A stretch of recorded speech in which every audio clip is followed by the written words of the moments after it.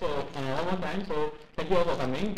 So this is technically an informal chat that we are really the benefit of the wider Malaysian designer scene. So some people cannot come, they're like traveling, they've got family, they're just not in KL. So we want to make like the discussions here accessible to them. So and because this is not a talk show or any sort of real show, so I'm not gonna like moderate you. If you want to like go off a little. I heard this was like Jerry Springer's, and we're gonna throw chairs later. Oh, yeah, I was just gonna say. No aircon will. That would animate things. Enrage.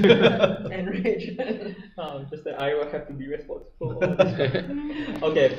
So yeah, just relax. Have some drinks, have some food. Discuss whatever you want to, because we've all got stake in like I guess the board game industry, and we all bring our different like experiences and expertise. Don't just ask whatever question you want.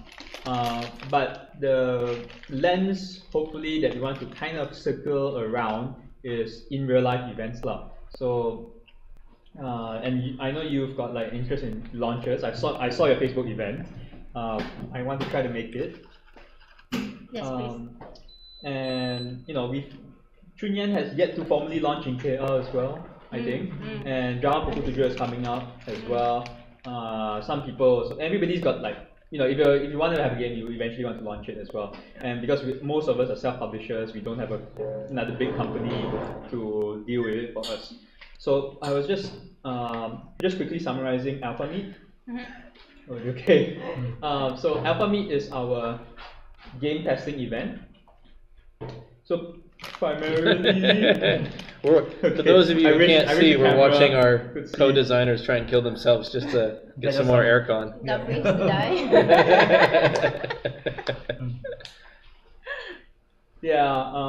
So that one we try to hold. The intention was to hold it once a month, but again, like there's not enough manpower to hold it once a month. Depends on the number of games that want to be there as well. Oh, so that's how it turns on? I'm sure. There's no remote. Yes, No remote, there is a okay. remote. I mean, there's no. Yeah, there's manual remote. Amazing. That is amazing. Could be in a drawer over there or something. Yeah. We'll find it when we don't need it. Okay, done already. Just come down and sit and talk. But he opted to go with the dexterity route instead of the wisdom check, so. But he passed, it's okay. No, because there's no gaming booklet. Okay, so we do alpha meets now effectively every 2 or 3 months at usually a game cafe. And then this meetup is also relatively new as a series. But and then we when is your next alpha meet? We don't know. In 6 months, I'll come okay. again. If you can time that perfectly, then it fits my visa renewal. We can. Okay. One thing, like since we've grown and in name and in size online, we haven't actually communicated this very well to people, which is we will host alpha meets as and when there is demand and like there are games which are ready to be tested. So you just post, I want a play test, and we can try to get like an alpha meet together. So it's really that ad hoc. Okay. There's no set date for it yet because there's no set person to do it. And there was a team that was propping up in the last Deltachat as well. With that being said, we also some of us have been active in trying to push board games into unexplored territory, like expanding markets. So Choon Ean and I were co-organizers. Siang was part as well for the GTF launch. A GTF event that we titled Tabletop and Interactive Showcase, which we tried to open up to Penang publics and the art scene as well, of like the intricacies of board game design expressed through local board games. That was so. We had about 150 to 200 people every day, which means that, and it was like 2.5 days, so times 2.5 of that. So not a lot. Like it's okay for an art exhibition, but for mass market, it's not that great. A lot of our board games, I think the board game stores were like not that pleased because of the relatively low footfall as compared to a large convention. You probably have better mileage at no, the big stuff like World Urban Forum and stuff like that.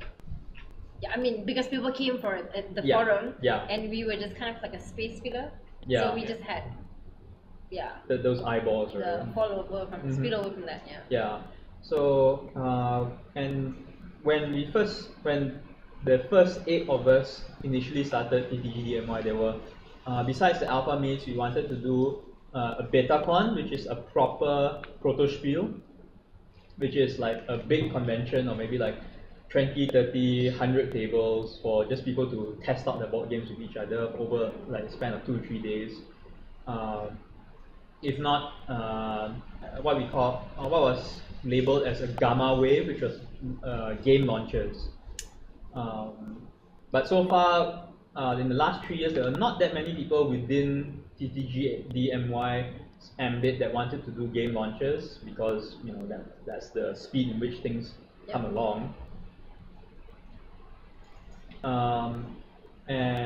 But now with all of you, we've got more. There's a little bit more critical mass now, so that's why I wanted to do these chats as a whole to kind of just get the ball rolling on these things again now. Okay. So so now the ball is in your court. I don't know if we want to take 1 minute a person to introduce each other, because I guess not everybody knows each other at the moment, and what kind of games you're doing, and what events do you actually hope to do as well. Right. So let's go this way. Okay.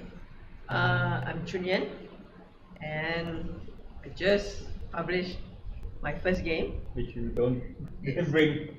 Wow. Okay, I'm what to do? on my way to Singapore, so Okay. Have told me. no wait. We just set it up yesterday. Oh, is it? Why did you set it up yesterday? We set it up just we got friends visiting Oh, this weekend. okay. Oh, that's nice. Okay, so it's called Kaki Lima, and what I'm interested in today is the Gammawaves, where hopefully a bunch of designers can have like a launch party of the games that have come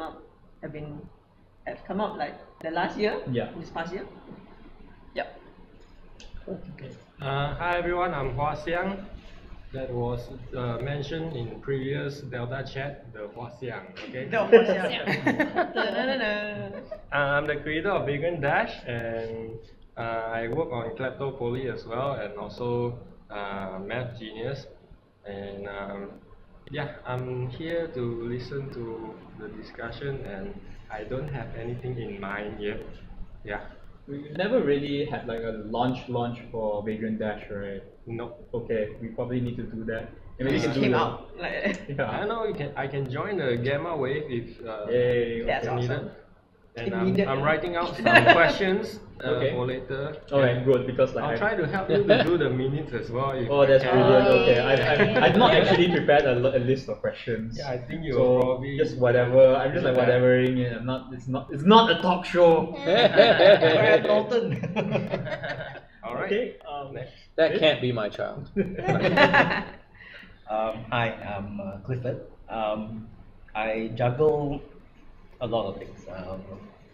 So in my spare time, I run a company that actually is in beekeeping and honey production. So that's a day job. Then in my spare time, I've been trying to take what I've learned from that and then turn it into a game. So I've been working on and off on developing a game about bees.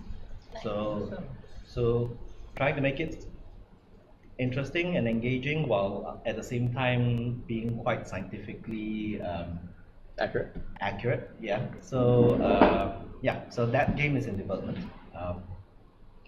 And is it about bees or beekeeping? It's about bees. Beekeeping is the next phase. Can you check Sorry, can you check the power outlet there? Yeah. Is it on? Yeah. Okay, now it is. Because Okay. it gets loose and my computer goes like. Right. Are these people here for us? Hello. I Yeah. don't know, but maybe.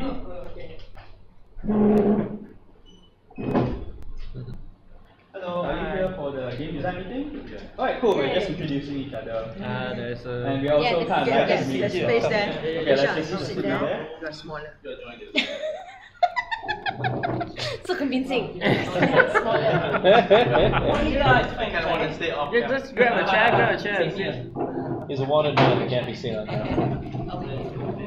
Okay, so actually, okay, since you guys just joined us, we might as well. We've been on the live stream. So Okay, but alright, so you know We just Jian, starting to. Oh, you were watching on the way over? right, Siang, Cliff. This is Clifford, Alright. and we're just going over there. I'm Nisha. That's lunch. Yeah. So we worked on a game for 3 years, or we worked on an idea to teach environmental education for 3 years, and then we decided somewhere in between, instead of just making flashcards, we'll turn it into a game. It's called Rimba, the card game. I think most of you have seen it somehow. So we've been selling it since the 3rd day of Chinese New Year. Wow, okay, so Yeah, like very specific one. very on. My partner's Chinese. So Is it a strategic launch? You like not Chinese really New lah. Year? We So gotta it's the get. pressure because we missed Christmas the previous year. Okay. And I mean, we've been trying to just get out there and play a lot. Play with different people as well. And I'm very interested in this particular session also because I am available today, but it's also about the launch stuff. And we will get back to that when we get back to that. Okay. Yeah. So it's about animals, yes, Malaysian animals. Cool. Hi, I'm Buddy from the US. I live in Bali though, so coming to Malaysia was convenient for me. And I didn't know how big the gaming and design community here was. It's actually pretty awesome compared to Bali. We have one board game store called Downtime Cafe, which is pretty cool, but there's only one, right? So they got 150 board games. It's a pretty nice place to hang out. Yeah, I'm working on 3 board games right now. One I hope to have finished by the end of this month, and then start selling to publishers in the US or the UK. Yeah, and then as far as I'm also interested in kind of the topic for the day, which is getting more live events. For me, the need is to get different groups of playtesters so that I get, I got a pretty good group here in Bali that does hobby games, but then also testing, more casual people, different people that like different games, not necessarily the games that I always like. And then yeah, also events for growing just board games in general in Bali would be good. So cool. And why does our 2 recent joinees introduce ourselves? So I'm Pai. I have actually both a professional and personal interest in this community, in what you guys do.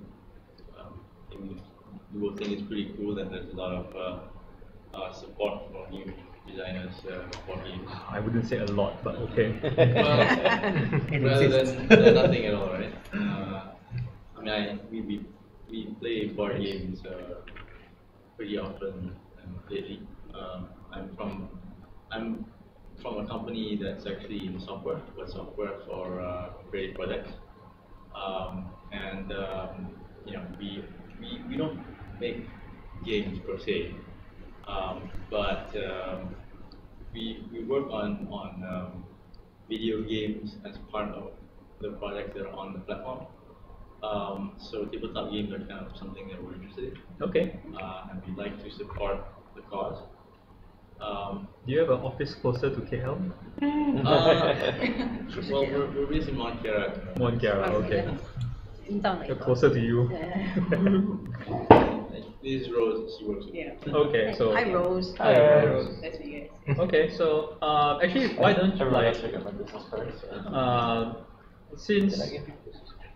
yeah, so I don't know if like we just want to jump into the topic of like how do we organize a joint game launch with all the designers, including those who are not present as well. Yeah. Because like I think the strongest like thread so far, at least for both of you.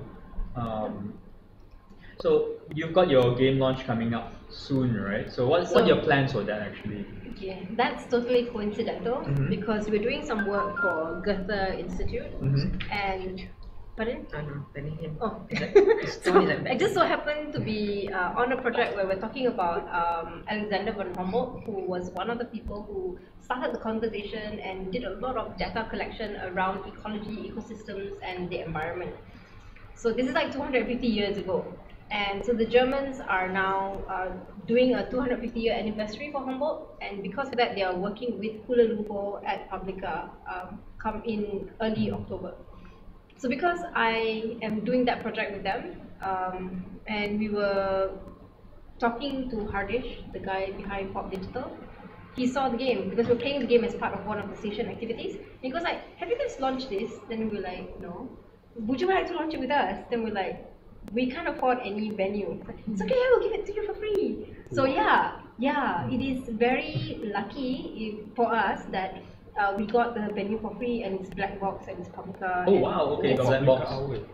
and it's part of Kuala Lumpur Festival, which means I don't have to tell people to go there. It's already part of a bigger event. So I think that's a really good key point to take. I don't know how it's going to turn out because I've never done it before, but it sounds like it's got like, you know, good points to check off on your list. It's part of a bigger event. It's got a wider audience because I think a lot of people who played Rimba will tell you that it's not really a strategy game. It's not really a game for gamers. It's more an educational tool, but you learn through play, and that's the audience that we're trying to address. So in that sense, it makes sense to be at that festival. So I know Choon Ean and I were talking about, like, you know, launching in the right place with partners that align with your goals, because you did it with Heritage, Georgetown Fest, which is very heritage related kind.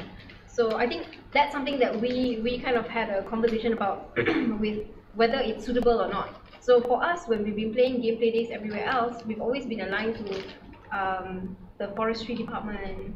So we've always been at those spaces. So then when we talked about it, we're like, how do you launch this with environment people? They won't come to events, you know.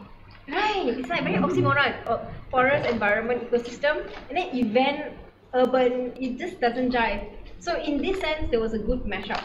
So just very lucky lah. And then we're just trying to make sure that because I know a lot of people say like Politico did a really good launch, especially when they did their digital platform launch. Okay, yeah, it got some coverage. Right? Yeah. So we kind of took some pointers from that, and instead of just having gameplay, we also have like a forum bit. So we've got people who basically what we want to have discussed is why biodiversity conservation education is important for everyone, not just kids in school, not just youth in college, not just adults who are working, or not just the industry. It needs to be for all, number one. Number two, we wanted to highlight how learning through play and creative education actually creates behavior change. And then the third thing is we wanted to be able to have a voice that endorses that this type of strategy is the strategy to go towards as we develop as a country in creating more advocacy. So because of that, I've got a panel of 3 people representing these 3 kind of points of view for us to have a session called Conservation Ed. And then there's like a rumble with Rimba where people have to play like a little Olympics. Yeah. So that's all I've got really, and I think that's more than enough for an hour's opening space. Yeah.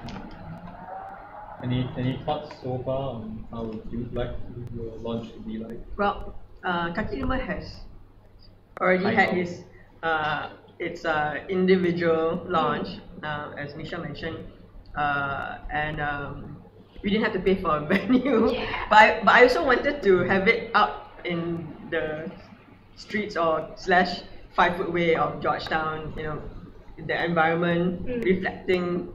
Or the game reflecting the environment and vice versa. So when Georgetown Festival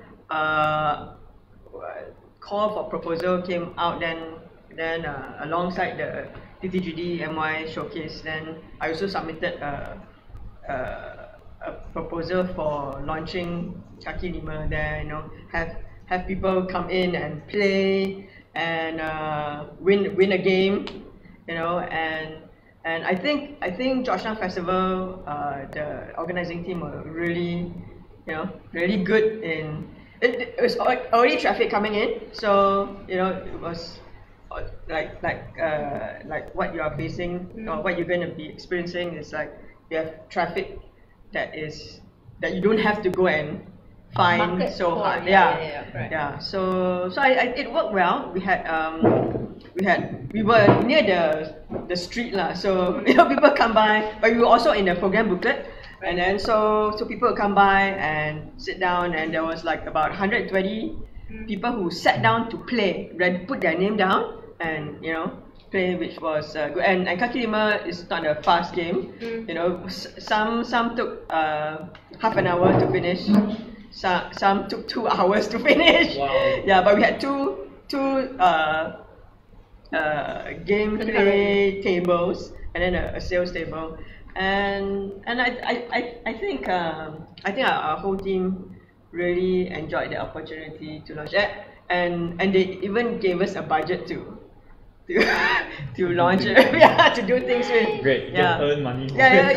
You get a bit of money from That's it the too. part that I don't have, but that's also awesome. Yes. Yeah. So yeah, you know, I think it's good to for your individual launches to sort of hook up with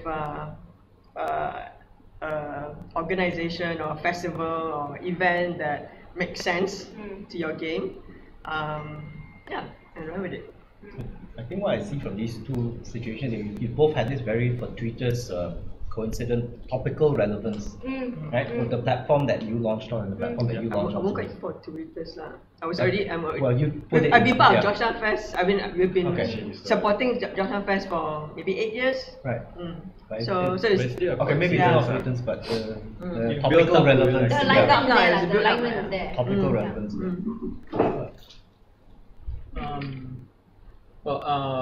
I've also been to Reef Sticks launch as well. They did that in December. Right. And that was what I felt what they did right was well, number one, they had to do it because of they got a YSELI grant to publish, right? Right. But only the first 100 copies. And so they had to express their gratitude. So it was partially ceremonial. They managed to get most of their environmental partners in as well. Right. So I think that what do you call that? But what they didn't get, I think, is news coverage. So that one is the sticky point. But at least, right, it's an entryway. If anything they're going to come for, it's probably a launch event. The question is how, I think that a lot of what self-publishers don't do very well is media relations.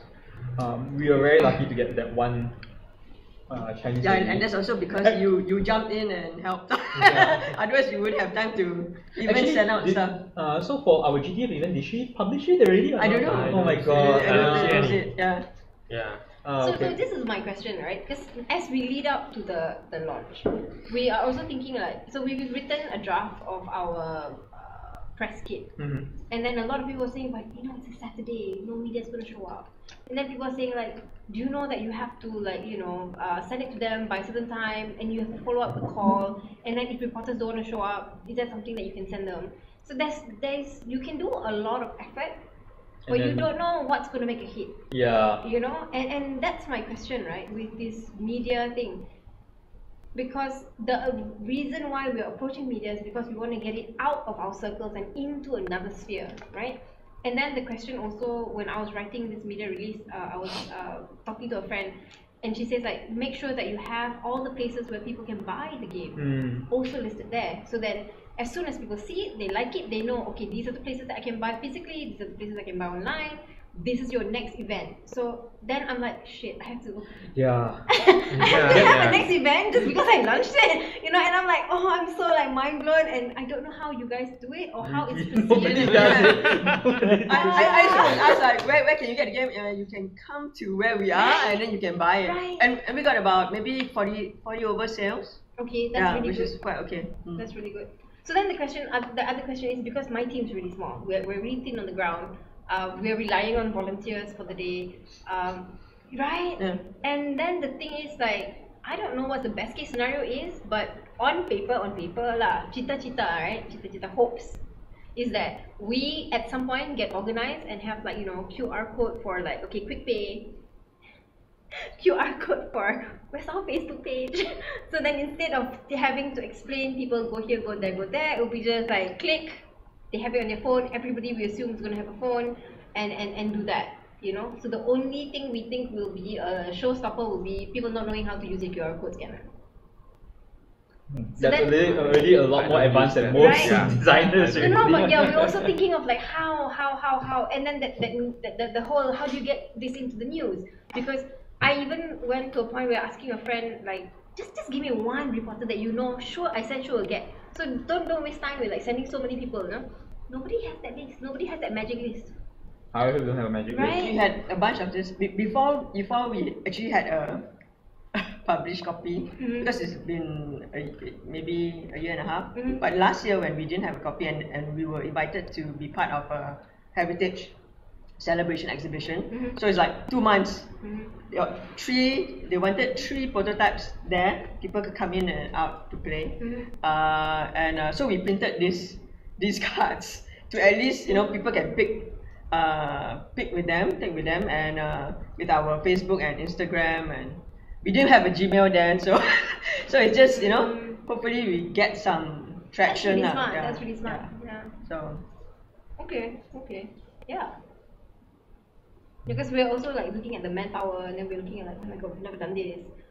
So in terms of like how you want to collaborate in a gamma wave, right?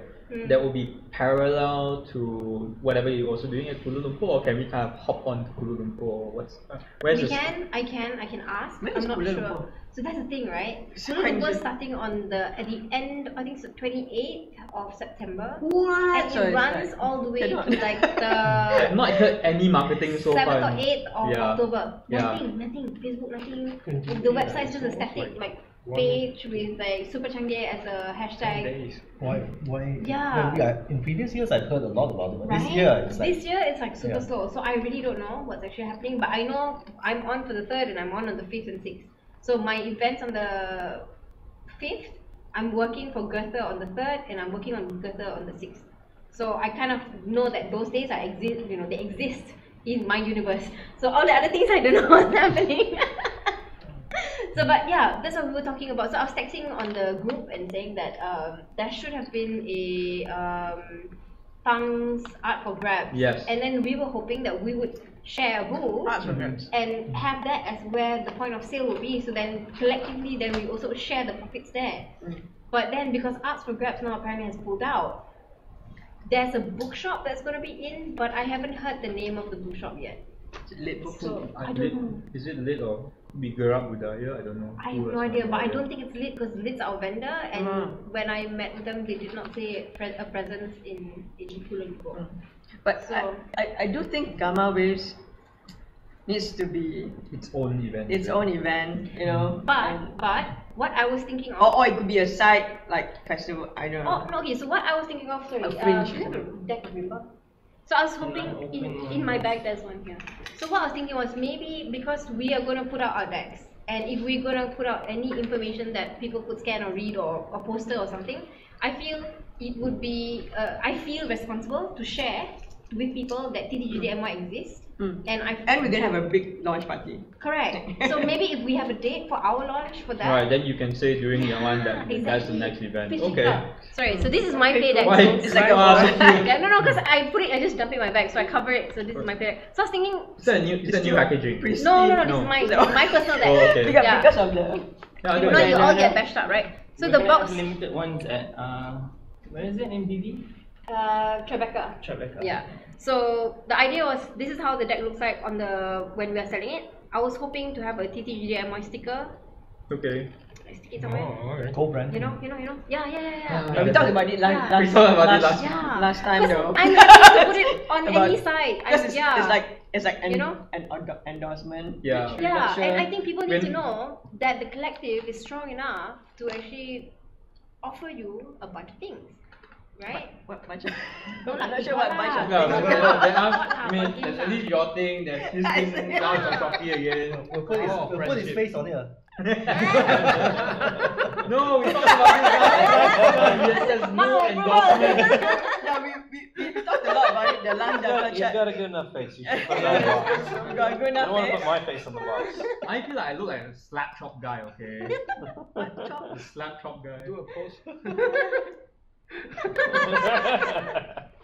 No, but I think that's something that we could do. Or we could have like a little standee that says TTGDMY and then have a link or maybe like a menu of different games, and Yeah. people could scan.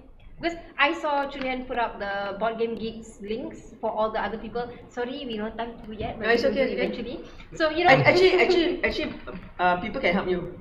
Oh. Yeah. Yeah, it A bunch of doesn't have to people. be you. Yeah, you don't have to be the one. I think lepak game is It's there. I very don't hard know to be from who. to write that thing because you have to be very third party about it, and I end up like, I'm saying too much in this. I need to like stop. I need to like cull the text. You get what I mean? So maybe it's easier something Yeah, I like can that. like I can do it. You guys can do it. Yeah, just need to submit it. Yeah, and then the moderators will take their own sweet time. What eventually they will. But for Kaki Lima, they actually Within 1 they week, I guess. within a week. Yeah. Within a week, they said our names, the artists and designers' names, took a few months. Okay, Mm. I'm cool with that. Yeah, because I'm thinking that as we ramp up towards the launch, what's on my checklist, you know? So I have like, okay, this media thing is like a big like it feels like a monster. Yeah, it is. And then like the invite is like it's another monster. And like if I can send like 100,000 invites, right? How many And- physical one bodies are gonna show up? Yeah. And it's black fucking box, right? Am I gonna fill it? How do I do it? I put 20 rows and then I like hide the other chairs. And then people come in and It's open the actually quite chairs. big. No, what do Actually, you do? that space you can do a whole gamma wave, a small gamma wave Yes. there already.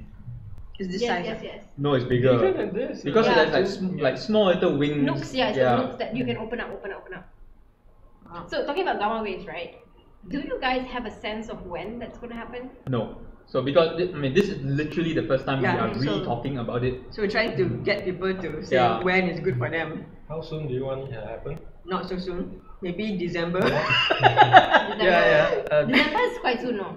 Okay. It's manageable for her. What's manageable lah? It can be later. Yeah, December. December is fine. I December. think cool. How about you? Okay, December is okay for me too. Okay, So so I think you're coming in December? Probably not. Probably not. So then I'm thinking maybe one of the things to scout out is since the success of complimentary events in a venue that you don't have to pay for is like a key top priority, maybe looking out for events and looking out for where we can then. So What I'm big not event? familiar with Malaysian culture. Is Christmas a big thing here, like for gift giving and buying games and stuff? Do you guys see a big uptick in that? It depends. It's a consumer thing, yes. Like malls do see like an uptick. Retail sales also goes up, Yeah. but like there's no like extended 2-week holiday. No, you're right. But I mean, sales go up. So Yeah, sales go if you're up. launching a game, don't you kind of Yes, still want to so launch actually in like this November? or early something? December is a good Where time to. lots of people they Well, can it buy co- different games. It coincides with the school holidays, so Yes, that that's actually right. helps. So Yeah. that's When does the school holiday start? it's, late November. Late November. Late November, yeah. So So, one it's generally an uptick in retail along during that month. Like parents Yeah, it are sounds occupying like- kids. It sounds like if you guys are going to do like simultaneous launches, the first week of December in every different store and every different venue you could would help the venue and help you guys, and it would all coincide perfectly for that. So that means Gamma Wave is a series of small launches happening in No, necessarily. not necessarily. Okay. There's no It could be a conception. kaboom, big kind of thing. Yeah. A lot of people. We're just talking about it now. Okay. As in, we could have like multiples. You could do like a traveling thing, but with one anchor gamma wave as well. Right. But I think Wow. everybody's already like doing their traveling thing and Yeah. looking at more individual events. But I think I would So you vote guys, for you guys are talking a lot about Gammawaves, but did you guys come up with the name for that, or is that something else that is also being called Gammawave, and like the idea kind of? Oh, so we have alpha meets, Yeah. then beta cons, And which then are, alpha, okay. and then therefore it is a gamma wave that's the Gotcha. launch, and this is And therefore. then So what are Is it going to be the first one, or has there been? There's one. never First one been ever. yeah, first one ever. There's never been a gamma wave before. Hopefully. We had one BetaCon, and by its organizers' standard back then, it was not worth the effort. Yeah, yeah. So what is the difference between the different events? Is it Right. Gamma Wave is one big thing? Or? Yeah, so Gamma Wave is supposed to be a joint launch party. BetaCon is supposed to be like a protospiel or like a big playtesting convention, where alpha meets are smaller playtesting community meets. Right. And then I kind of wrote on that like naming schema to with this as Deltachats. Gotcha.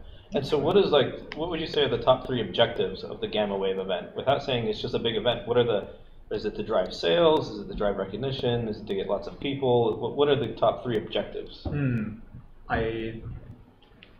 Okay, let me say I don't have them on hand, but I'm going to wing it what I would think would be the best. Number one, because games come together, we have like more manpower in like spreading them, there's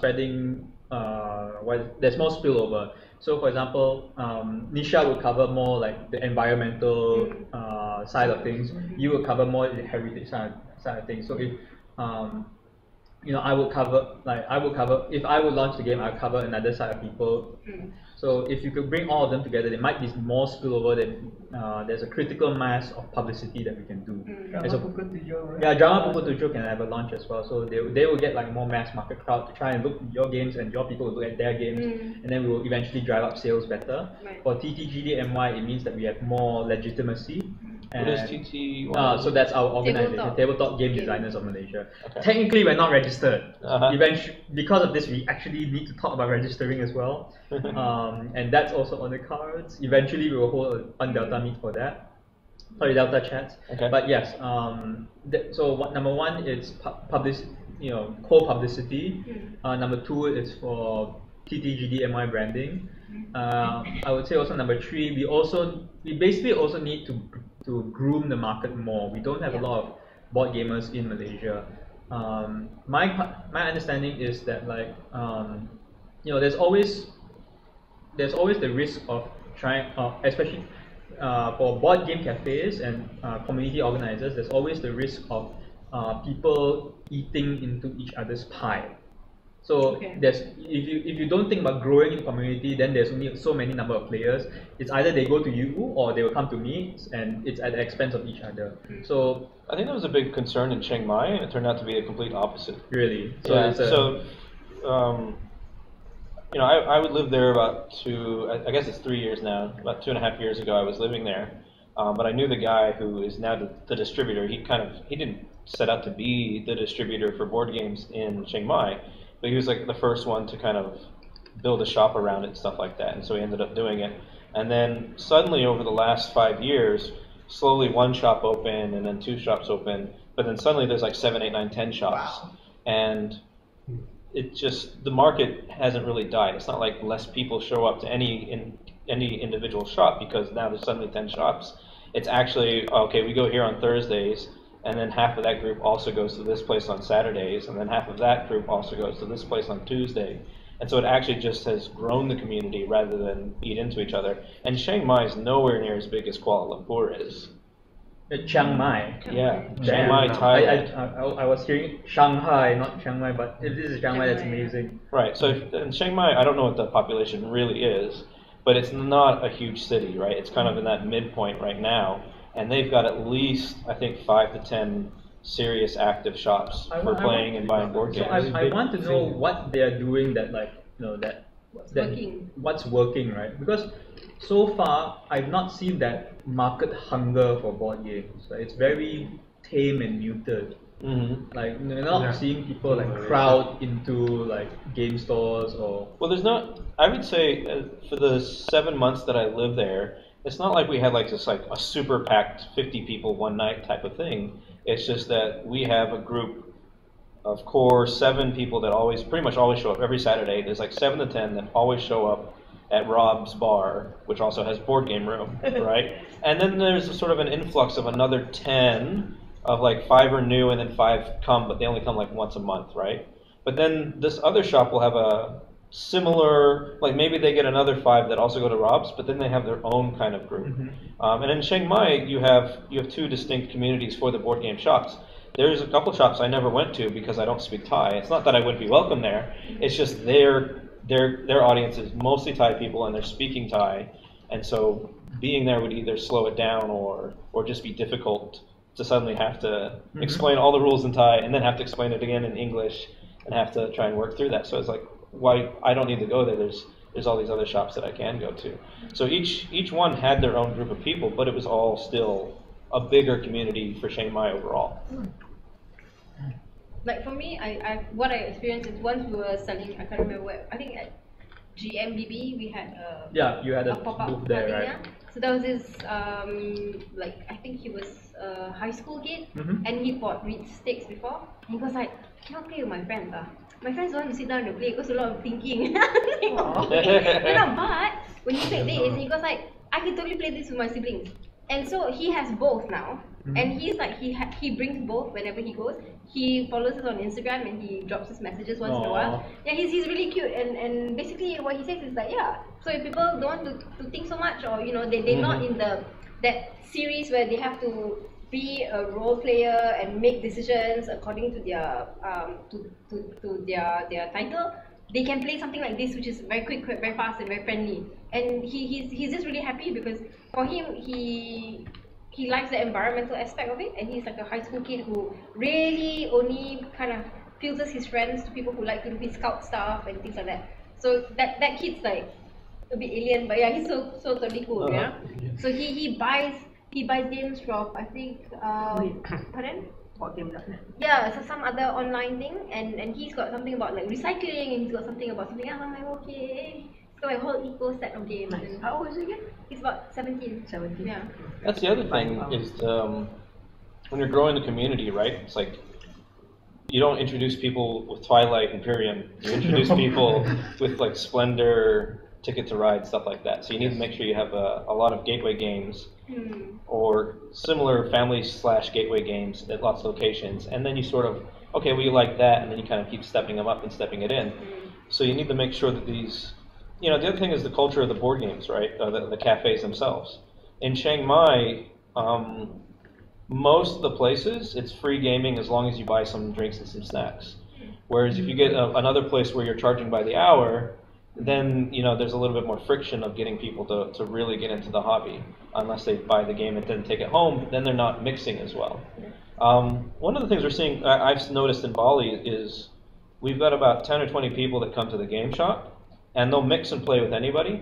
But then the rest of the people that come to the game shop, they come with their core group of 4, and then they don't. You invite them, but they never join your game. They never invite anybody to join their game. They come in, they play with their 4 for 2 or 3 hours, and then they leave, and then you never interact with them as well. Right. So I think there's also that cultural thing of making sure that culture of inviting people into games. Yeah, Senseless. From what I hear, Senseless Cafe is more open, whereas the other PJ ones are more. Everybody goes there with people. With the people they already know, so they don't mix around. So, like that, I've been half meaning to try to push more of the latter than the former, but okay, that's another conversation. Yeah. So the reason I asked about your objectives with the Gammawaves is I noticed you didn't really mention co-promoting local shops. Right. That wasn't part of your objectives. Why is that? Well, Alpha Meets kind of does that. Well, it's not so much promoting as it's just kind of having a chat with everyone in the ecosystem. Yeah.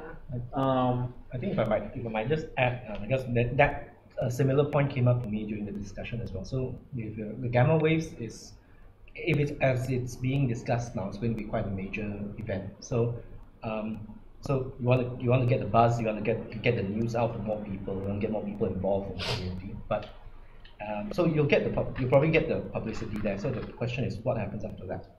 So I'm just taking my own experience from my business. A couple of years back, we did a big marketing thing, but we didn't really think through the follow-up to that. So you get the buzz, but then not having pre-positioned your sales point. So this is the commercial part of it. So you get the buzz, and then after people say, "Oh, nice, great product, everything," and then, but where do I go to buy it?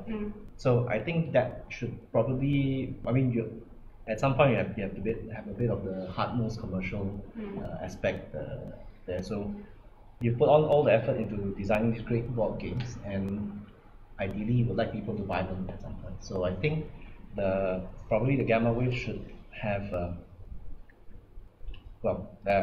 that component in as well. So which ties into what you're saying, where the shops are. Where can I buy this? Well, not only that, I like where you're going, because you're talking about what happens after the event. What's the follow-up? How do you keep people in mind, right? Even if let's say you have a successful event, right? In a month, people are going to forget about it. Yeah. Right. That's just the nature of people and life and things, unless you have some way to follow up and something to follow up with them. But what I was more interested in is if you want to have a big event, you probably want to have a bunch of small events leading up to the big event, or a bunch of small press releases or news cycles or something leading up to the big event, right? And if you're talking about the board game community as publishers, well, who's going to sell your game? If you're self-publishing, you want the stores to sell your game. So you should I think one of your top objectives should be finding a way to involve those stores so that you both benefit from that, right?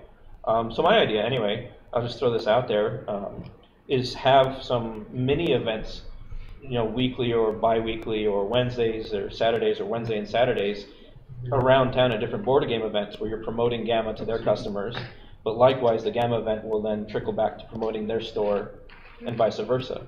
And I think that's actually a really good idea. So you have like a string of opening acts. Which I didn't bring. Right. So and then get everyone. So instead of competing, everyone's actually doing it. So this week it's your shop. That's true. Next week it's your shop. Then after that it's mine. So everyone gets a piece of the publicity pie as you build up the opening act to the main event. Right. Especially because if you want Gammawaves to be a big event, you need people to keep it in mind, and they need to be They need to be reminded of it in some useful way. Leading up to the event. You can spam their email, but is that really effective of what are you spamming them with, or what are you sending them, right? If you're inviting them to a board game event, and then afterwards you send an email with how many people showed up at the board game event or whatever, and that just benefits you guys as well, because then at each of these events you should be demoing a game or a couple games and selling those games, or taking pre-orders at that store, and then delivering the games after the Gammawave launch, right? The other thing is then you're leveraging the store, because if they're going to benefit from it, then what are they going to do? They're going to, hopefully you should talk to them and give them the materials, give them the brochures and what they should send to their email list. So then they're actually sending their customers to Gammawave, and you're sending Gammawave customers back to them. So it's more of a collaborative rather than a competitive thing. Let me just share what we experienced in Georgetown Fest.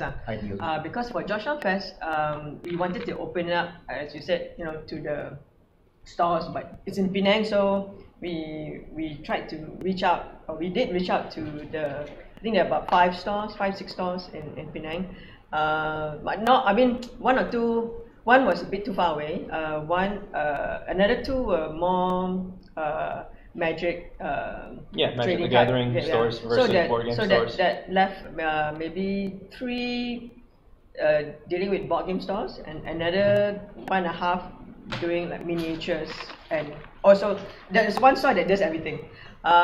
So I have to say it was quite challenging, because I had to be the ground person to talk, to go to each one, and then I realized that there's a lot of politics. Like there's a lot of under TLDR territoriality.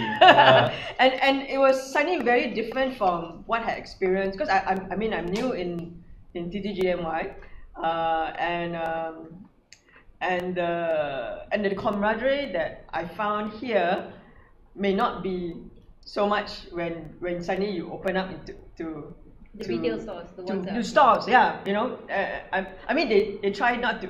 They try to sound like they're not. Some of them may be here. For all intents and purposes, we would like to work with stores as much as possible, but sometimes we find them difficult. But reality is, they will have their own thing, and I have to work a lot. So because I just launched my game, and actually post of that, or while that's happening, I'm also like figuring out how to put my game in the different stores, and I was quite thankful for one of the Penang stores that I sometimes game with, the store owner, and so he like took up game, and then he's like kind of my distributor to the rest of the board game store community. but it's actually really challenging, and I had to personally like go to KL, fight like. Sometimes message them and say, hey, do you want a free copy of my game? So they get placed in, and then some would invite me to like have play sessions, which were some were quite populated. Some I just sat there and read stuff or looked at other games. So I was doing that. But I think it is a way. Maybe that's why we should also call it part of Gammawaves. It is a wave that we need to circumvent or navigate through, because the intra-cultural thing going on within the wider community is not there yet. So but saying that, I think it's definitely important for Gammawaves to include board game stores and the wider community. It's just, you know, we need to manage our expectations of what's going to happen. You can lead a horse to water, but you can't make it drink, right? Yeah. So, And then we also need to talk to game designers who are, they need to price their game, which I found out the hard way. They need to price the game in such a way that you know, stores are going to take 30-40%. Sometimes they want to take 45%. You know, so you need to, before you do that, you need to do that and figure out the people margin. don't tell you about it before you publish, right? Yeah. And like, how do you go and have this conversation, and what are the leverages you should look at before you actually start the conversation? Because there are a lot of things when you go, like when I went, one person told me it's 40%. Then when I went, it's like 30%. Then I was like, oh fuck. you do have to build in the keystone price points when you're manufacturing. Sometimes you can ask people certain things, but having a community that can so we need to be different to be able to tackle this, you know. So if we know these are the predispositions of those organizations and the stores and whatever, we need to prepare ourselves. We need to prepare ourselves. Well, here's another thing to consider though. When you were doing that, you were there to promote your board game, right? And the store looks at that as, oh, this person is trying to sell me a board game, so there's automatically going to be some resistance because they don't want to take up the capital and the shelf space if your game isn't going to sell. Right. Gammawaves is going to be a completely different thing, right? Because you're the first, if you do what I'm, suggesting, right? Doing some sort of mini event at their store, you're helping them to bring people in on a day, and you can help them pick like a day that's maybe not so busy for them normally, right? So if Tuesdays are dead for them and you can help drive 20 people there on a Tuesday, then they're going to benefit from that. Yeah. And that's much more of an easier conversation than here's my game and I want to promote it. I didn't go about it in such that, can you put my game on the shelf, because I didn't feel, I'm not a very good seller. That's what's going through their mind. But one of the things that we have been trying to do is to promote Malaysian games as in general. I think we have a mini zine that neither of us got. We have a mini zine that we publish for the GTF that has a list of Malaysian board games. Yeah. And also stores. And some of our games are, Jian should do a good job in. Sam's as well. And Is there more of those mini zines? Can I put it out? Yes, you can. We need help folding it. Yes. No problem. I got service learning students. We have to like cut and fold in a very interesting way. I know. And so also a man one of stickers. I know do that. Yeah, you need a Victorian factory, a Victorian era factory to do it. So I'm taking a bunch because tomorrow there's going to be a Singapore card and board game meetup in the National Design Center, and so I'm bringing a stack of TTGDMY zines, and my suitcase is half of not my games but other people's games, going there to show. Yeah, Rimba is going as well. I buy my own copy of Rimba. You want a copy? No, I not enough weight already. So support her. What do I want to say? I don't know. I I'm forgot sorry. now. With that being said, Mike did ask you what do you think based on your observations, do you think more board game cafes charge based on an hourly rate or per play? What is the dominant model of that in my experience? Experience. No, so the places that I'm used to playing, in Chiang Mai there's one place that charges I think they charge a daily rate, and they also have an all-day package rate, right? So, and according to him, he had to do that because people were going there, they were playing, not buying the food. Maybe they buy one soda or something, and then they would all leave to go eat, and then they would all come back to just play, right? And so he started doing that, and I personally stopped going there for a little while just because of that, because I'm not used to that. Every place that I've been to in the U.S., the places in Chiang Mai and the place in Bali, they might have a minimum food order, but there's no hourly rate, right? There's no table rate, unless I take that back. There's one place in Las Vegas that had a monthly membership, or you had to pay an entry fee every day. But so most of us were happy to do the monthly membership, but he had 500, 600, 700 games. This is like a major library. Wow. And I've also seen some places where if you wanted to reserve a table, or some of them had like a private room for especially for Dungeons and Dragons or something where you don't want tons of people milling about and a bunch of background noise, then yeah, maybe they either charge a food minimum for that room or an actual, this is what it costs to rent the room for 3-4 hours type of deal. But most places that I'm used to, you know, the board games is a way for them to get you in the door to buy food, and because they love board games, right? So they don't charge an hourly rate for that. And if they do charge an hourly rate, then what happens is people connect with people there, and then they start playing at home more than they go to the store. So I don't know if they actually make a lot of money with that route, right? Because then the people are only going there once in a while versus going there on a regular basis. To be fair, Centralist actually actively seeks out board game design, local board game designers, and Yeah, you know, like there's a play, you know, a day play session, and so people who come to play that particular game, like when Kaki was there, the people who come, he advertised beforehand that you will get free tidbits if you play Kaki Lima, or you get a voucher, you know, and that is so awesome. Coming back to this voucher thing, right? I was even thinking about, like, because of the launch, we also know that I, because of the work that we do in sustainability, have head-on values discrepancy when it comes to consumerism, right? And so me and my partner, when we talked about, like, hey, do we give a discount? You know, how do we get people to buy on the day, right? And Christmas is around the corner, and so a friend was saying, why don't you just give out, like, you know, buy for Christmas, have a Christmas sale? I'm like, in October? Sounds a bit odd for an organization that doesn't believe in consumerism, you know? So maybe we would promote something or give you a voucher that you can get a discount when you buy in the stores, which are our vendors. You know, and that's something that we are considering. We've not made a decision on it yet. But yeah, what do you guys think about stuff like that, you know?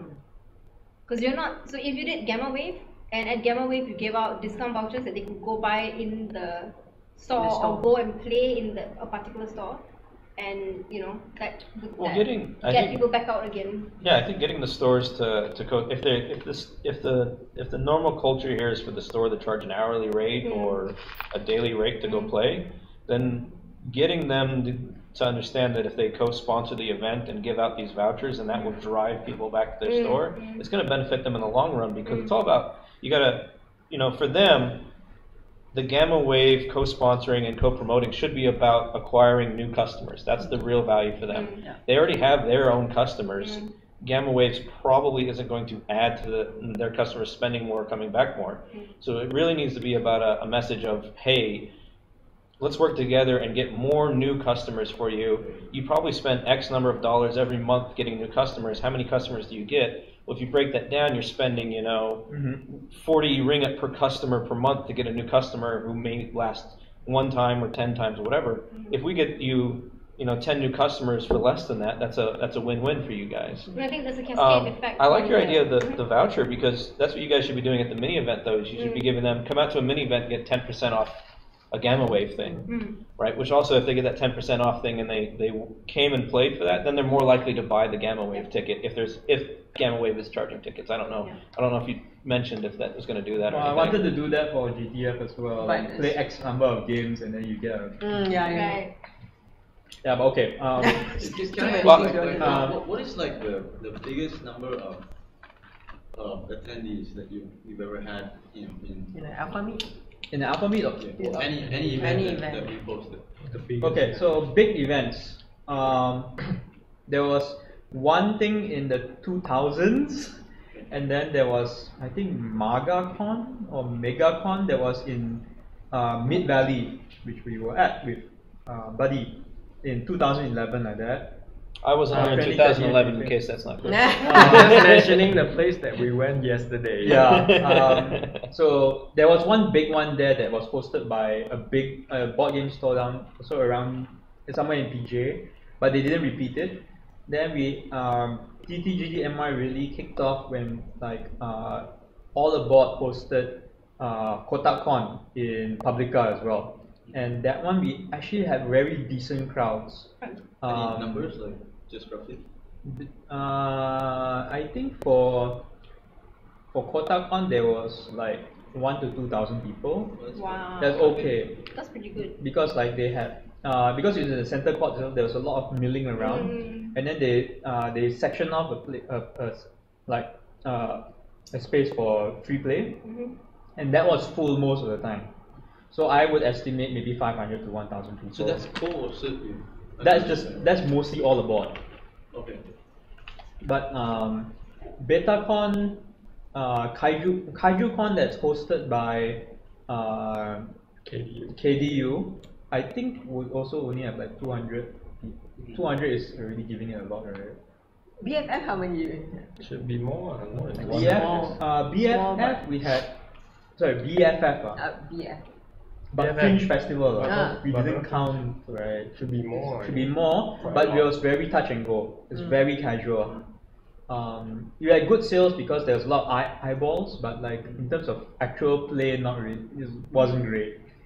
So it sounds like having a co-hosting it with another event makes it more viable. Yes.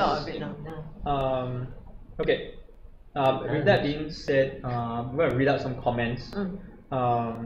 Cameron has comments about pricing, which is he's thinking is that it depends on the cafe's clientele. So if the clientele typically is very casual, which treats the experience more like watching watching a movie with friends, they will do a daily rate because it won't stick.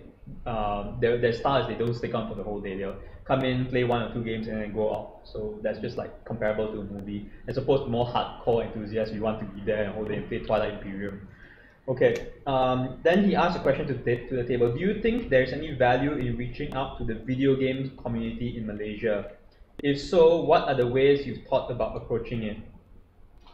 Gamers are gamers. That's my opinion. Yeah. But like, I don't know. I also feel like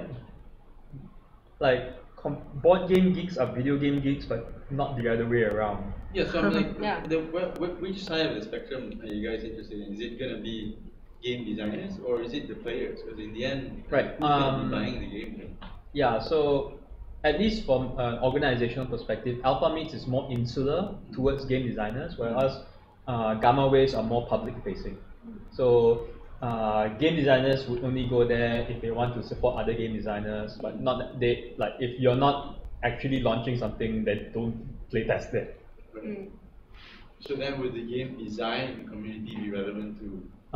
Because it's because like a lot of game designers here are also self-publishers. So the community, it's basically an event that's run by us for our own games. That are now published and ready to sell. And because there are no serious publishers in Malaysia who will handle like all the publishing, these sort of publishing matters and publicity, we have to do it ourselves, and we don't all have the same sort of capacity. If not, we don't have capacity at all. We already but it's really good because when I first joined, I just my first deck boxes came out, and there was an issue with the printing.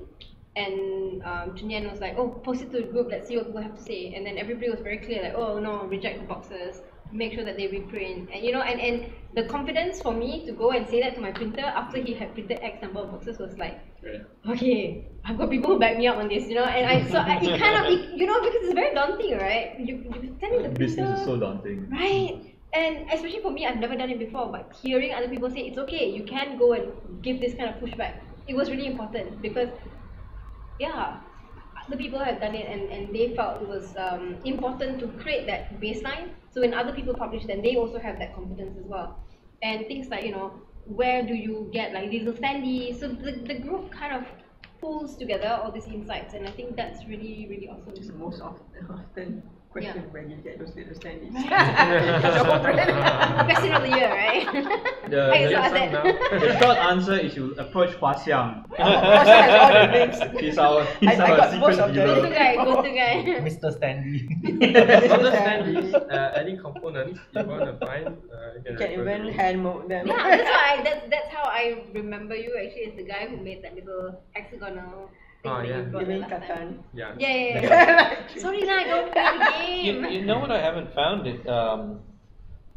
in Indonesia and probably Southeast Asia is actually a store that caters to board game designers with just pieces and stuff like that. Like in the US, we got the Game Crafter. Yes, in the EU, there's the German one. I don't remember the name right off the top of my head. I can't find those little wooden painted cubes, which are so simple and universal. Come on, Maybe you can e-store. open a store. E-store, no. Like E-store. a physical store is not going to cut it. Yeah. Well, no, you wouldn't. No, you wouldn't open these 7 days a week and pay rent brick No. and mortar. But No. you know, if you had a Pass traveling on e-storage box or fees. something. Yeah. You already got Shopee on. Alright. You just buy on bulk, Yeah, in and then bulk, they sell and then out you to just everybody. like parcel out like basically a drug dealer lah. Okay. Put it in the boot of a trunk and then back. The little baggie. The first pack for free. Because I was That's your line to me. Because I was looking at getting some from China, but A, the import tax is really high, and B, my order quantity just isn't high enough Yeah. to get it below 10 cents per square, and I already pay 5 cents per square in the US, so Hey, per cube. Hey buddy, you want some accessories? I know, right? Yeah, opening the jacket, So I actually right? took a Yeah, laser there's cutting a- class so I can another make my topic, own, cut my okay. own duplex board in acrylic, so I don't have to buy anymore. Wow. But we do have a lot of craft shop in the area though. But those, not really. I'm still thinking about the video game cashier.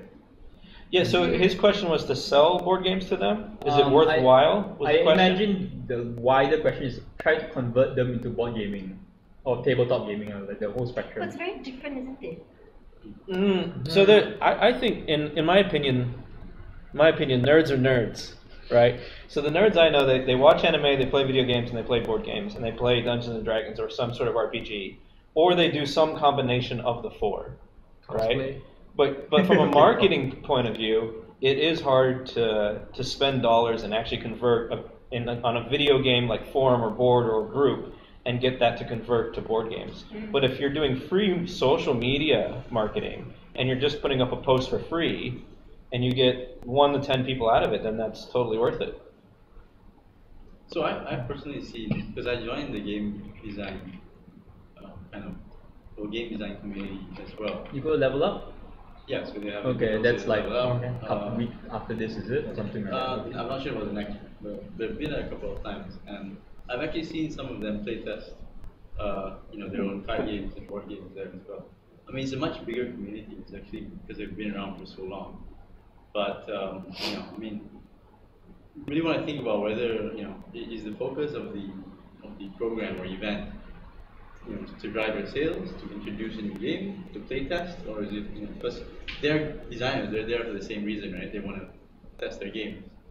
But if you're looking at more consumers who might be interested in picking up your game off of the sale, right? That's, I think, a different thing altogether. How do we convert? Yeah, I don't know. Yes, I don't think there's an easy answer for this so far. I did went to the event once. Yeah, I went with, there. yeah. Well, here's My a board video game. games. I feel like going to level up. I feel so lost there. Like I don't feel like the same kind of community. Because like I feel like the mentality is just slightly different compared to tabletop and board game design. But what I felt is more of their, Malaysian culture of shyness. They don't approach you to ask for things and how this play and all those things. I'm not sure. That's what I felt. Are you saying we all shameless? I'm saying that as board gamers, we're social people. We come Yeah. together instead of hiding behind our screens and mediated. Like, okay, no, I don't know how serious I can be with Right, that. right, right. If you want to convert video gamers into board gamers, it's really simple. You make a $1 billion game called World of Warcraft, and then you make a board game called World of Warcraft, Yeah. a trading card game, and then you Yes. get Hearthstone and bring them back from board gaming to I think computer. that's Max and Minion strategy, right? That's the Dota, no, the League of Legends League board of game. Legends board games, yeah. There's like Warhammer kind of crosses that as well. But then the challenge is getting IPs. And I think so far we haven't got a very strong Our video games community recently got a new game called Giga Bash coming out. I mean, whereas they are as much as a developing community as we are, except that they're just like one order bigger than we are. So a meeting like this, we would have like a lot more, like maybe 2 or 3 times more for them, and then and I think the crowd will be even younger as well. Okay. I like the last time I've been to What do you Level mean Up, the crowd? as in the designers that were there, they were like some of the 16, Is it 17. they are younger or we are older? Same lah, it's the same thing.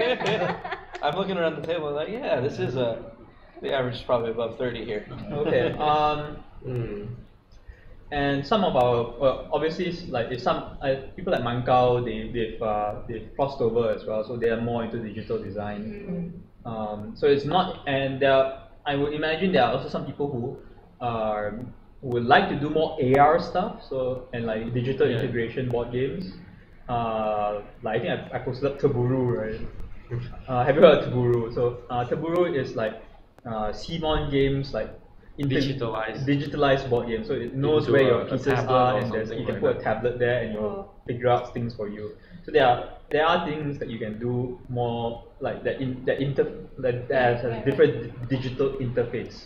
I think Mankau crossing over is because government is there's supporting and there's more digital government game content more than board games. So he just made his board game into digital. There's more money and more scalability with video games. Yes, there's absolutely more demand. More, like scalability. There's also a lot more demand for the talent, right? So. Okay. And it's seen as the thing of the future. So have you guys actually reached out to some of these video game IP companies and tried to work with them? Like, because what I've heard is Japan versus the US. US is like super tight with any IP. They don't let anyone else touch it. They don't let anyone else work on it, and they have like massive approval problems of getting it. So you don't really share IP. But whereas I've heard in Japan, like everyone's just super open to sharing IP, and like I'm working on a manga, and then this video game company approached me, and we said, we sat down for coffee and we signed a deal. Like it's just done like constantly, and it's also like the culture's used to that though as well. Right. I think it's more a cultural norm because of the ethics that we function at. So, but what is it here? Do you guys see a lot of crossover potential? Like, I think. Graham did Durex. Well, that's because that was contracted to him. Yeah. I think Naja was very big into that. Like one of the people who regularly comes, she works with a publishing company, so she's trying to get more game designers to use local IPs, especially from published work, from written novels and stuff like that. Yeah. have But we got in touch with any of them? Who the novel? So but it's just comedy didn't merge. Yeah, we didn't really merge, so nothing really happened. I guess I'm not sure if it's like I know like Gray was trying to work with her for a while, but like Gray is kind of busy with stuff now. We should try that. We should actually. try that out. Yeah. There's a lot of artists, comic creator. And the other thing also is that Drama Poko Tujuh has a little bit of that as well. It's not so much one IP, but like a stereotype of the entire telenovela, tropes. So I think that's found a lot of success for that. And like, but the other thing also like, there's nothing. What Malaysian? I can't think of a Malaysian IP that would be great into making a game. So maybe it's just I think one of the there was an Indonesian video game that struck me as odd. Like the character just looked really weird to me, and then I found out that was some sort of Indonesian like TV series. And I don't know if it was an animated series or not, but it was actually like a cooking video game. But it has this like super comical like comic book character face, not like an anime face. Like even more straight line. Yeah, but I mean it was really popular. It was one of the most popular booths at was it Beckraff? I think it was the game convention. It could be both. No, it's not. So you don't have to look necessarily not really. I mean, you can find something in just Malaysian TV or Malaysian restaurants or something, as long as it's a recognizable IP and figure out how to work with that. With that being said, Ken Wen, who asked this question, his game is a shared IP that is with like what was called the Unity Macroverse, right? So there's like it's it's supposed to share like the same narrative universe, so there are comics in it, and they want to do more games in it. And it takes place in one phase, and that's, I guess. Yeah, that's easier because then you're not stepping on stone, like you're not stepping on somebody else's storyline, killing off a character that wasn't supposed to be killed off, that type of stuff. But personally, I don't know. I have no idea how to go that part. Yeah. So is it still on the topic of Gammawaves or like? Yeah, It is kind of like veered off a little bit already yeah. into like the general business of games. Should we go back to just now we were talking But about the real how topic we isn't are Gammawaves though. The real topic is in real life pulling events and presence. And getting IPs will actually help with that. You're trying to pull the crowd. Which kind of crowd? Just now we discussed that the video gamers. Then we discussed about geeks, and now we are talking about trying to use IP to pull the other geeks from other fans, fan base. So where are we going now? Where we're going now? It sounds like it's an epsilon something. Another after gamma, like alpha, beta, gamma. Alpha, beta, delta, epsilon. So Epsilon is the big consumer games fair. Okay. We'll probably some like community level thing. The follow up to that, if anything. I don't know. What else shall we talk about? We've been talking about Gammawave for almost like the whole duration. Mostly. We doing that, is it? Well, do you want to just Are we going to just focus on Gammawave, or are we having any other event that we will talk about? I guess it's relevant enough because Gammawaves is actually the platform through which you want to connect to the wider community, right? So I guess that ties in quite well on the For me, I do have some question about Alpha Meets as well, and how to because Alpha Meet is smaller, like what he said, we do some small events in leading up to that as well, instead of just jumping in. Okay, so if you want to make this a big push, right, towards like December, we organize like maybe 2 more Alpha Meets. But we need to like also like at other festivals. Yes. Yeah, I don't know. Including the other We need festival to at look, Ipoh. yeah. If we're going to have some sort of presence there. Is that happening? Is it happening?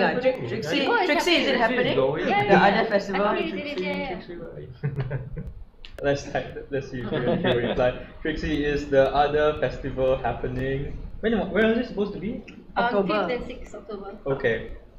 So there's a bit of time to kind of. And then there's SIG at 5th SIGG, October, yeah. SIGG, Sintok International Games and Gamification. Whoa. So that one's more of a what do you call it, academic level event. Yeah. So I'll be there. So Be there. Okay. so if we got anything to hand out. But the thing is, like, if we want to really do this, we need to really lock down something. Dates. Yeah, we need to lock down a date and venue and partnership. I'm interested in the doing venue another partnership. Alpha Meet because I'm having a game. Right, you've got that. So how do you go about that? Every time we organize an Alpha Meet, who was the person that approached the place?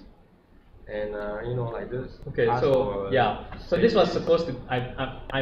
This is one of the documents that I'm due to put out, which is what is the practice in organizing an Alpha Meet. Can you go through it really fast right now? Okay, really fast with it is that if one of us are organizing Alpha Meet, like if you can get 2 or 3 players, someone proposes in between all of us. Players. Designers. Designers who want to play test. Between the couple of us, like, where is the best place we can be? We approach the place. If the place says yes, we go there. Okay. So it's that ad hoc. On average, like how many people usually attend? 10 to 30 people. And then the designers share costs for the place lah. So do we they ask for request- donations from the playtesters because of venue rental and but if there's any shortfall, the designers make up for it. Sometimes the designers will offer. The venue will charge money. Yes. Okay. Some places we know that they won't charge money. We can do that as well, but there will be pros and cons lah. For example, we had one alpha meet at Gerak Budaya. They offered us the place for free, but they didn't have tables, so we had to bring in our own tables. What? Yeah. So we had two Because tables. this is just a space, right? It's just a space. Access Yeah. space, Yeah. There are chairs, which is great. It was a bit. The great thing is that there was more space than there were people, so we could kind of like spread out. What So do you that do was. for tables? You could just Again, bring we you brought- could just bring those like floor cushions, you know, the square floor cushions, and just. We didn't have them, but they had chairs, so we used the chairs. We just need to bring tables. So I brought in a table. Ben brought in a table. So, like there were a couple of shitty tables on hand. Does it have to be in any venue, or you can just meet up at a park, you know, sit in the park? It's and- possible. Rains.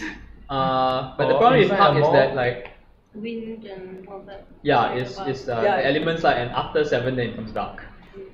So yeah. you can't play at night unless you have like. For you can bring- Kaki, we had our own lights.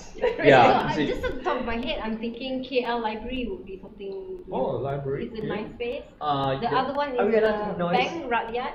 They have a library. Oh. Are you going to So go? that's So right. they have like a special cordon up room. Quite Okay. noisy for Yeah. And they so have theirs that's is what very we- close to the Bangsa LRT and KL Central. It's like right in Oh, the between. Bangsa. Oh yeah, Bank Yeah, Raya. That's right. Bank That's Raya. right. I never So went these there are two before. spaces that I think if you just wrote to them, they'll They be happy to let you use the space. Okay. Yeah. I think it's great that you guys can actually get 20 designers together. Well, So that's No, the question. it's Are they more all like designers? 5 designers, and then the No, other are the play last one testers. we had quite a number. The last one. Because of that the one was students void from the game design. from a game design course in They were also showing off their games as well. Yeah. So that's not too bad. Okay, Trixie. She said that it is still on October 5th to 6th, waiting on designers to sign up their games. I and don't she's- have a video that showcase how to play the game. Yeah, I thought you had. No, No. not really. Okay. It's more of a review or something. Yeah, so we're kind of working on a how to play video thing. Then we saw yours So I and we were cannot like, submit. Okay, so we need to do a Delta chat on that as let's well. see. But okay, you look at hers and then you template it, okay? Right? But you ask with proper mics, there are 4 videographers there and nobody thought to put a proper mic. So Okay, there's if you need it, I have equipment. I'm really doing it right now, Right. okay? Oh, If you do cool. it video, you can use Luma and Yes. we will set up cameras for you and record you. Wow. So we were talking about it, like, oh my god, she did like 7 videos. Cut it Jian into- and Luma is offering video. Yes, Oh, how to play video services. How Okay. to play video services. Sounds Okay, like so, fun. This is nice. Right? I'm willing Right. to do her for Vagrant Dash. Okay, fine. The other thing is Trixie mentioned she wanted to share about how they did the launch. So getting publicity, we launched with the objective of getting publicity and highlighting our social vision. So you're also showing off what your value of the game is to the public. For sales, we highlighted our various retailers and our online store. So you got to get your shit in order. And highlight our upcoming monthly Jom Lepaks, which is mini events partnering with cafes geared with the public. So same, Yeah, same same thing. Yeah. So they can come and play with us and buy the game in person if they like. Okay. We kept the media event and the public event separate because my experience we had to feed the media more. So I guess like, okay, that's a good point. Maybe, Like with that's food. why you said like they're better on the weekdays, right? Yeah. So maybe we do a pre-event for the media Yeah. press You before guys the. have, like, There's preferred- one coming up Yeah. for Deltachat now. Is They there a really preferred need venue, band, like- man. So I'm using this space because number one, it's kind of it's my office, so I have like more free reign over it. And he has all this equipment that you can just. Well, that one can go wherever. Oh, It's just my okay. Gorilla kit. Really Wi-Fi. Yeah, I need strong Wi-Fi. I know the university has strong Wi-Fi, so Nice. that's not too. That's a pro. Could we come and do a video here? That one I need to ask, but actually, and there might be a studio that we can properly use as well. Oh, nice. But I need to start making inquiries. So I'll get back to you on Okay. that. Cool beans. With that being said, I think this become like a base for TTGDMY. because I'm here. We need a logo on the wall somewhere. So I think he had some questions that he wanted to Yes. ask, and I kind of had a question if we can fit it in before we wrap Okay, up. so let's quickly ask those questions and then we wrap up maybe in like under 10 minutes. Okay. My question was how you organize the alpha mate, which you already mentioned. So yeah. Is there any That was more? it? I wanted to ask what direction, which we already discussed for the events that leading up. So okay, we'll be doing like what Bart has said, like small events leading up to the big one. Okay, fine. And yeah, that's about it. Oh, okay. Okay, you. So my question is to you guys: what has been the most successful way that you found new playtesters for your games that weren't people that have already playtested your games? And then, have you guys tried to gamify some sort of reward system or to keep playtesters engaged? And did it work or not? Because I actually found that setting up some sort of reward program for my playtesters has had actually zero feedback really. What kind of rewards did you offer? It is a bit loose, but I'm keeping points based on, and I posted it in our group. Like I have a WhatsApp group, mostly for my playtesters, and I think we've got like 25 people in there.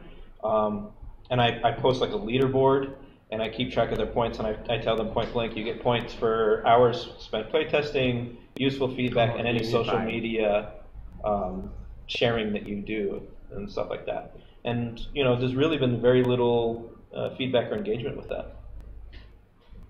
I don't know, we've used... And then they can, sorry. No, I haven't tried. And then I mentioned at the bottom that I don't have, the prizes all mapped out yet, but you'll get swag. I'm going to have swag and T-shirts and a few free copies of the board game for for different if you get a certain number of points, you'll get these things. Oh, that's a whole lot more than any of us. Yeah. I never tried anything like that. Yeah. I've just been getting service letting kids to play. I know and I like- tried to do like solo playtest events for my board game, and it was a struggle.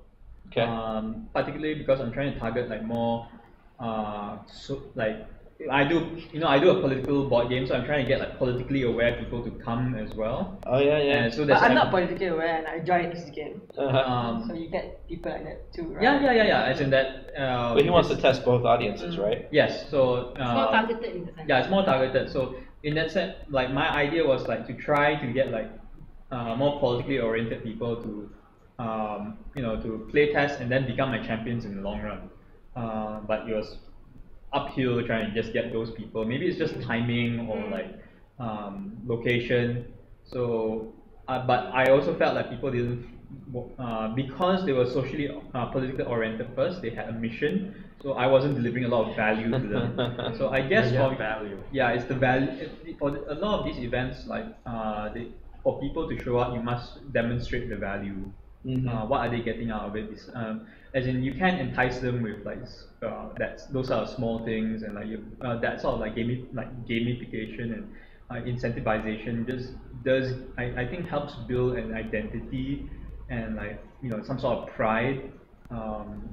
Maybe that's something that all of us can think about as well, because like I think a lot of us are not very good at branding as well, right? So we'll definitely take that advice to heart. I should do more of that as well, but like everything's coming out of pocket. Yeah. I had a lot of play testing sessions with different categories of people. And how did you market to get those people? Penang is small island. Well, okay, first category that was very focused on game mechanics was TTGDMY lah. And Sure. once it came here, then I would try to get the same people who had played it like a few months ago to do a play test the new version, and then I wrote down a whole bunch of stuff based on the feedback I got, and there was like maybe 3 times. And then in Penang, there's within my team, I had to grow my own board gamers in Penang. I was the only one there, and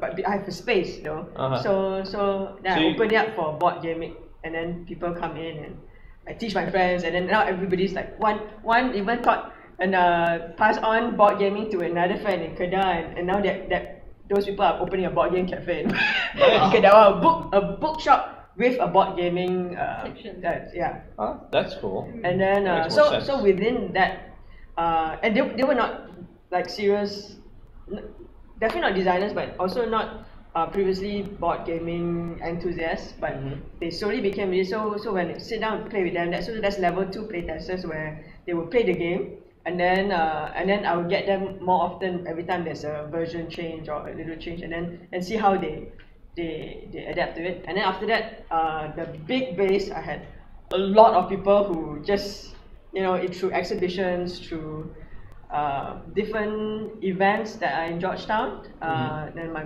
game will be there, and people just come in and sit, and then I get some feedback from people who are totally new to board gaming. So yeah, so that's those what I'm three looking was- for now. Is how do I get the? I should have been more clear with my question, but I kind of forgot that.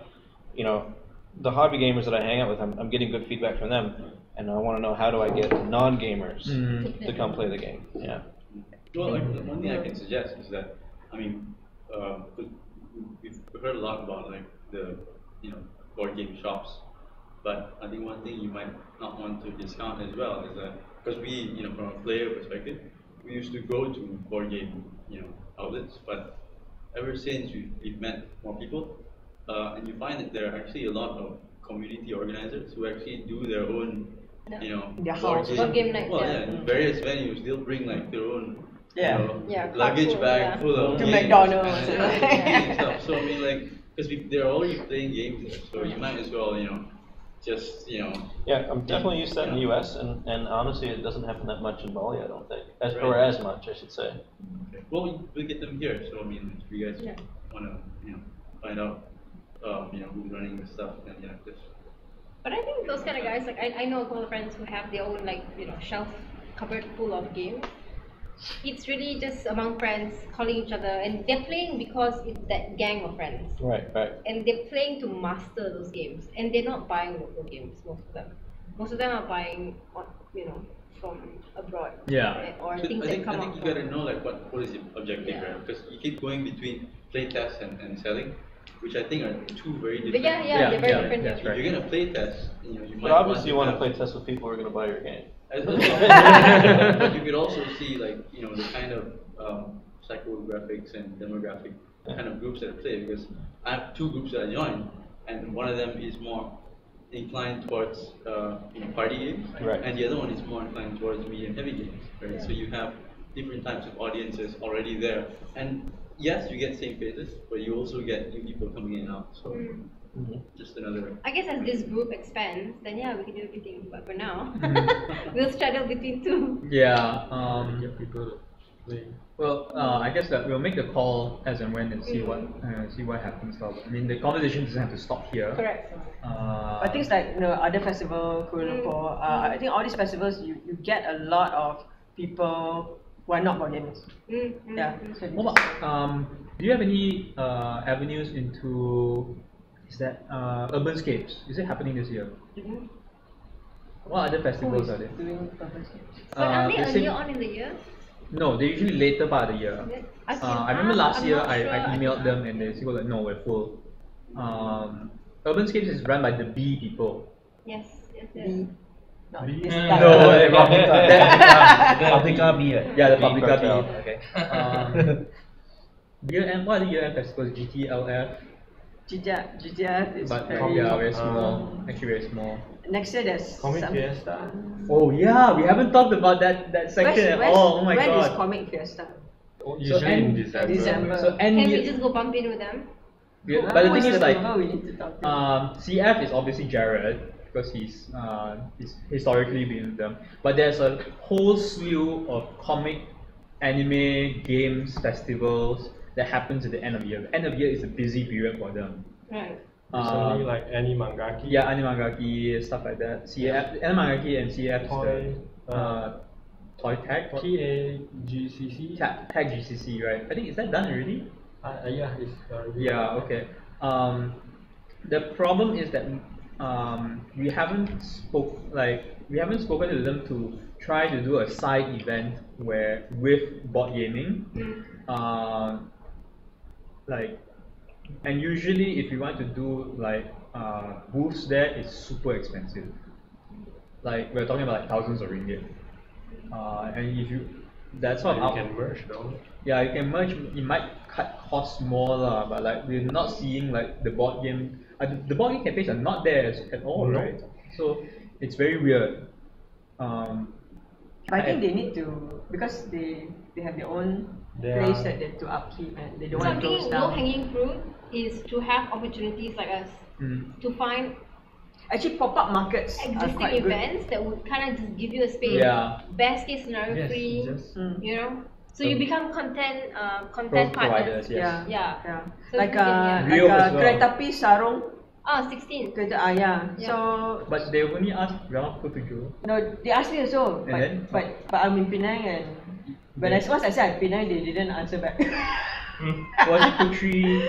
Noraina or something like that. Yeah. But pop-up markets are a good place also because all sort of People. people Maybe go to is pop-up there going to markets. be an arts for grabs in like December? Could No. we? No. Well, at least I don't know specifically in December, but like, I texted Pang and he seemed pretty down about it. But his Li Guang is doing stuff, Okay. and Rio is doing stuff. Rio is a good space to be. Rio might be a little bit expensive, but I think if we can content provide with them, negotiate a little bit. Do you know the people? Have you spoken to them? Does anybody know the people? Well, I think what do you call that? Lepak Trixie might be the best fit in terms of like lifestyle match. Yeah. If Trixie is tuning in, like Think us for grabs is not. It's like down quite a lot, I think. it's Last year they partnered with UNICEF Malaysia to do it, you know. But then this year I don't know what's happening. Trixie does have a contract for Rio. There you go. Her name is Rio. Alright, there are a lot of okay, so there are quite a number of comments on this, but we should it's past that 10 minutes already, so we should wrap up. Any last comments?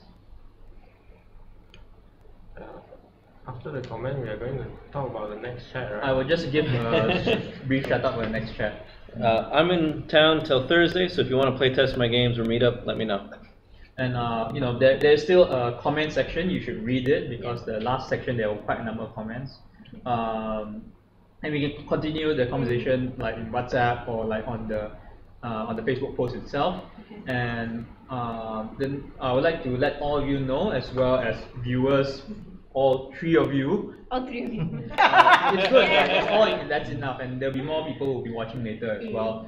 That the next Delta Chats is in, again, 2 weeks time, as same kind of spacing out. That one we want to talk about social media. Right. Hyrie, you'll be around? Hopefully. And the idea of that is that we also don't do social media very well. In the same idea, you can come all together and make a splash at the same time. We'll get critical mass and we'll get more eyes on it. The question is like, how do we do that? What do we need to coordinate? What are the practices we need to take into account to make that critical mass? Like I've been trying to use hashtags, but like, so what's a good hashtag? So I had this thing called social media wave where you have a WhatsApp group. Say you want to post this image. Right. So and So then the everybody. WhatsApp, and then everybody posts Maybe at the same time. we can talk So about yeah, starting that as well. that could be something. Yeah.